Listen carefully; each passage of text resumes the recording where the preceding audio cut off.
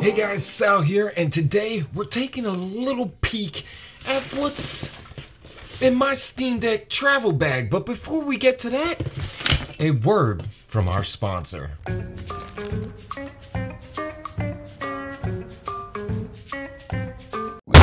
Sponsor? Sponsor?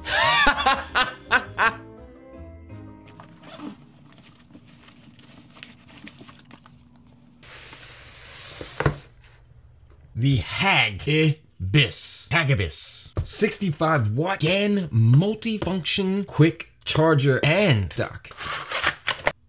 Charger itself, as you can see, it has an HDMI, 4K, USB, 5 volt, and the host, which is going to be used for displaying this on your TV. They included a braided USB Type-C cable, double-headed Type-C cable. While charging the Steam Deck with the Hagibis, I was down to 1%, charged it up to 99%, which is normal for the Steam Deck. It took about 2 hours and 47 minutes to fully charge. So exactly how did the Steam Deck's OEM charger fare? Well, from 5% to 99%, which once again is full charge on the Steam Deck, it took about 2 hours and 14 minutes. So the OEM charger was somehow faster than the Hagibis charger. Now moving on to the Nintendo Switch, from 47% to full charge, which is 100, it took about an hour and 28 minutes. Now moving on to the OEM charger for the Nintendo Switch at 45% to full charge, it took about 2 hours and 3 minutes. Now the Nintendo Switch does not support 4K out, and while docked it will only output to 1080p. With that said, it looks pretty good on my 720p TV, and I thought the video looked pretty good on my 4K TV for a console that doesn't support 4K natively. Yeah, sure,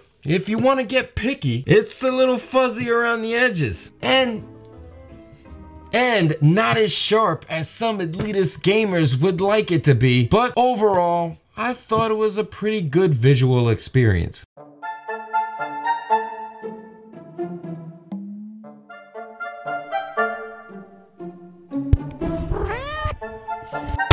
The Hagibis dock supports 4K 30 Hz through the HDMI port, and the Steam Deck's Type-C display port outputs up to 4K 60 Hz. When connecting the Steam Deck to my 4K TV via the Hagibis dock, I thought it looked pretty crisp, but looked a little fuzzy around the edges, and it didn't look as fluid. Despite all this, it was very much a good experience, and most of this is minor for a traveling charging dock. Where did that Steam Deck bag get to now?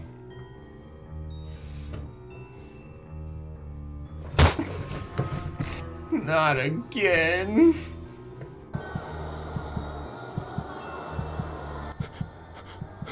Help!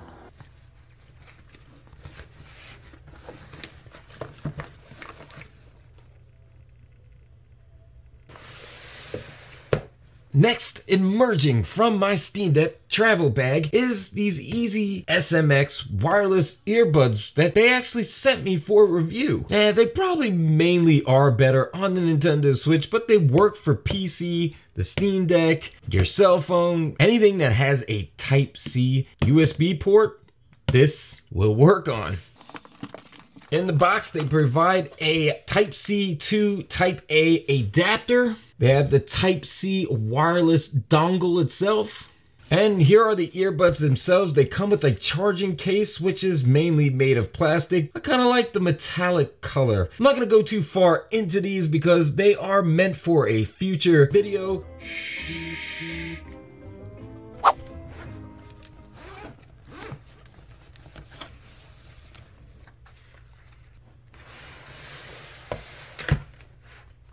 This one is a 19K milliamp 60 watt power bank.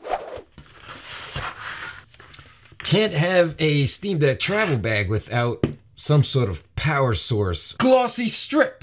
Scratched, scratched, scratched.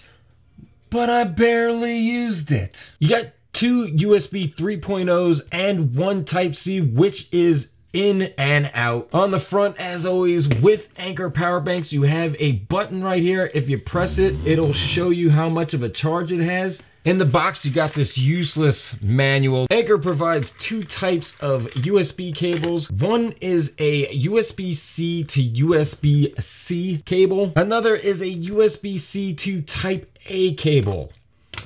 Look at all this hair. Just clean that damn cat hair. Where the hell did it come from?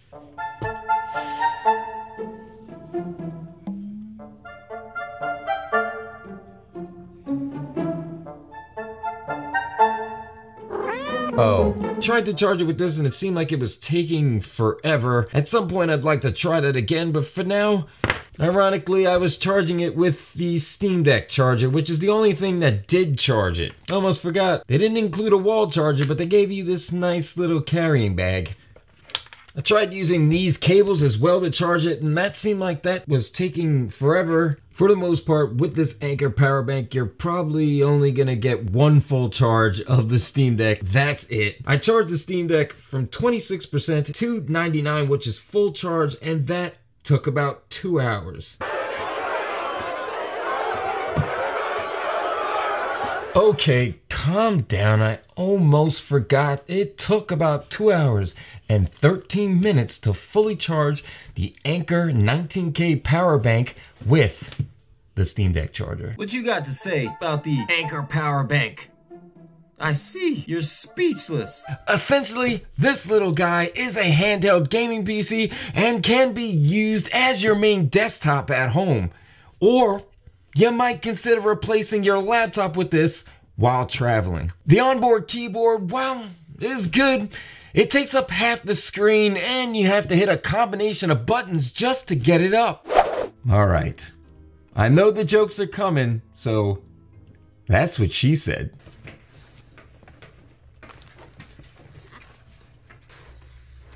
This is where a good portable Bluetooth keyboard comes in handy, so I picked up the iClever tri-folding wireless keyboard with touchpad. You might have noticed this oval case dangling from my Steam Deck travel bag. And within this case is the Redragon Taipan Pro, a very good, affordable wireless gaming mouse, which if you're interested, you can check the link at the top of the screen or in the description for a full review. However, this might be a little overkill since the iClever has a touchpad, but I prefer a good mouse over a touchpad.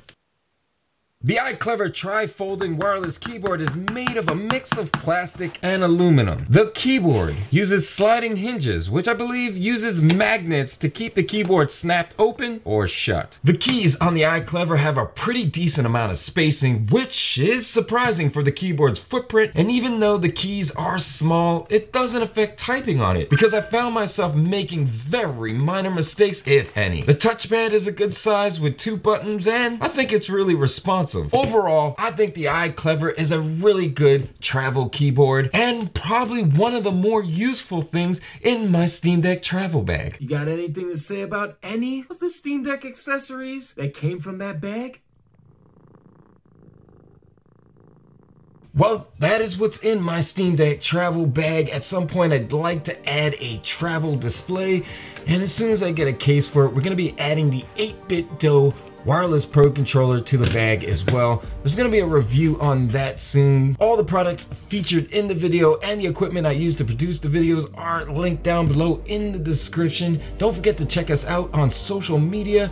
And as for now, I'll see you in the next one. Wow, I know us Italians grow hair really fast, but somehow I managed to grow hair in 30 seconds, produce a ton of dandruff, and then cut my hair again. There is definitely something amazing about that. And oh yeah, there were quite a few shirt changes in here as well. God, I suck at this.